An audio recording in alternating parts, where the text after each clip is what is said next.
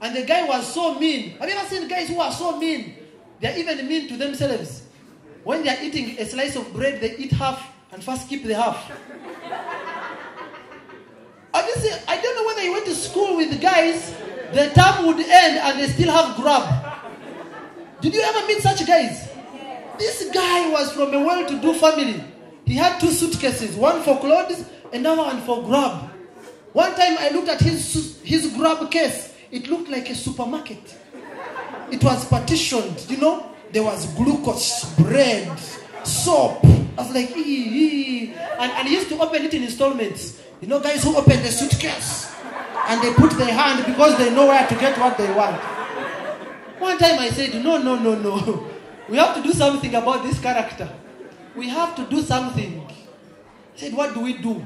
Now, we knew some guy who was a fisherman. He used to sell weed. So we said, we need some weed. So we timed this guy. He used to like making tea. So he would make tea. Even when he was opening the flask, he would open it slowly. You see him pouring the tea in the cup. So one day, we timed when he had prepared tea. He had moved out slowly. We opened the tea and threw in the weed and closed. The weed started fermenting, like majan. So the guy came, opened, started drinking slowly. As we are monitoring and evaluating the situation from an angle, he took the first sip, took the second, started getting excited, took some more. The next time he opened the flask, the lid was about to go off. We said, poured a little. He even stood up, started drinking. The guy who used to take tea while seated with a blanket on his head. Before we knew it, he was now opening the flask, even removed the lid and put it on the bed. We're like, it is working. The guy poured tea. Now, that's when we saw danger. The guy drank tea, then he opened the suitcase wide. Chop! Then, we're like, what next? The guy picked soap. He cut soap. He got soap and started eating it with the tea. That's when I knew weed was dangerous. We said, what do? We all had to run away. But the man learned his lesson well. Oh, man. Some things in life, I just have to learn the hard way. Greedy. People are extremely greedy. I remember there was a guy, 3 guys were kidnapped. This kidnap story just killed me. 3 young boys were kidnapped. Now 2 were from wealthy families, So the kidnappers called the first family. They said, we have your son. But I said, can we talk to him? Michael, are you okay? Where should we send the money? Said, send the money.